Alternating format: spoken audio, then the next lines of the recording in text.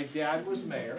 My dad was mayor for one term, and I can tell you, like, when I was living with it, I did not want to be mayor. Back then, politics in Danbury was very much party-driven. There are more Democrats and Republicans in Danbury, but really people don't vote on that.